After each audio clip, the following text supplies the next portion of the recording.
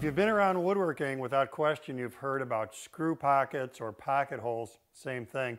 And that's what I want to talk about, is give you an explanation of what they're all about and show you how you can make screw pockets in your shop. So here's the deal.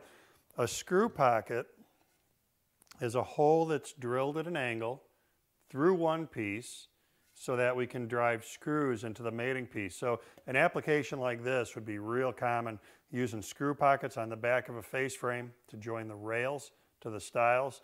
Very commonly, the screw pockets are put through the end grain of the rail so that the screws go into the edge grain, the long grain of the stile. Now, in order to make this happen, what we want to have done is we want to drill a hole at about 15 degrees, just like this. And of course, there's no way that just having this in a drill and hand holding it, I could get that hole to drill. So instead, in order to make it happen, we need a screw pocket jig. This is one example of them. There's a lot of them out there in the marketplace. The way it works is that there are drill guides in the jig. The drill, oddly enough, goes into the drill guide. The drill guide is set at that 15-degree angle. Now, the other thing to notice is that there's a collar on the drill bit. So as we're drilling holes, that locates the depth of the hole. It stops it so that we don't just drill all the way through the piece.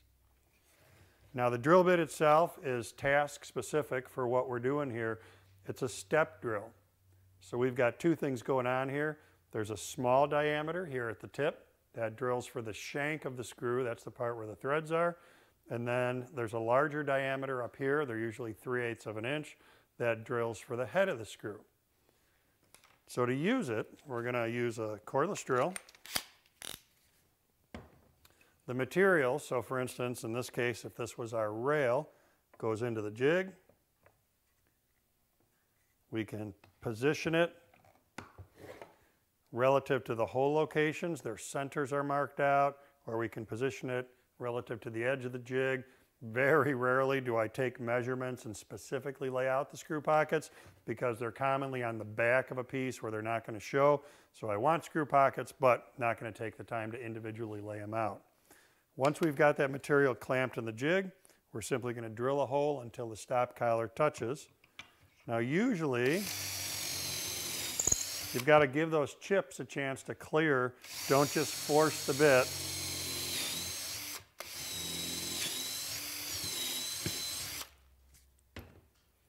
If you don't let the chips clear the flute of the bit, it just provides a lot of resistance and it makes it harder to drill a hole.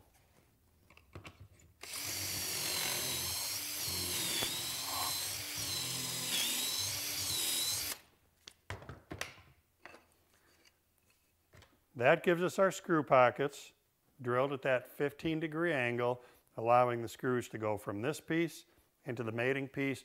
A very effective way to put material together, and as you can see from doing this work, very, very easy to do. A very handy type of joinery to add to your joinery arsenal in the shop.